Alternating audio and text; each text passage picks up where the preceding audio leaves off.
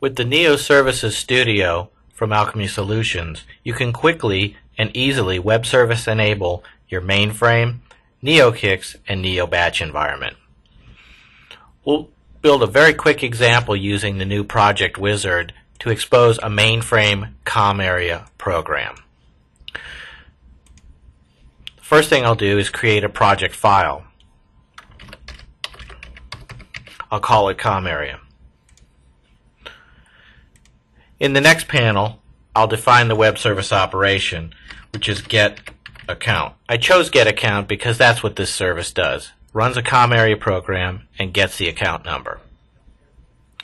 The copybooks for this program are housed locally on my file system, but they could come from the mainframe as well.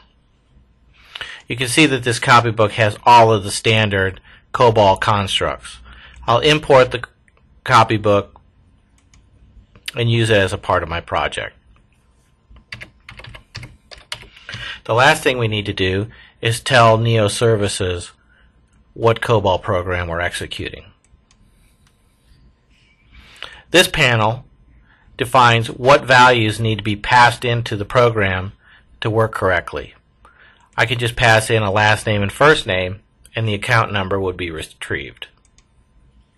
This panel is asking me what data would I like to return from the program. As I said, the only thing I'm interested in is the customer's account number. By pressing the Finish button, a completed service is created. I can immediately deploy this to my NeoServices server. As you can see, the deployment is complete, and now I'm ready to test this service. If your web interface is not ready yet, we do provide a testing tool right from within the NeoServices Studio. By pressing the SOAP request button, it'll allow me to prompt the user for a last name and first name. I'll use a last name of Sweat and a first name of Walter to create my SOAP inputs. When I hit the test button, the web service is executing against my mainframe COBOL COMMAREA program, and you can see that Walter's account number of 22222 is retrieved.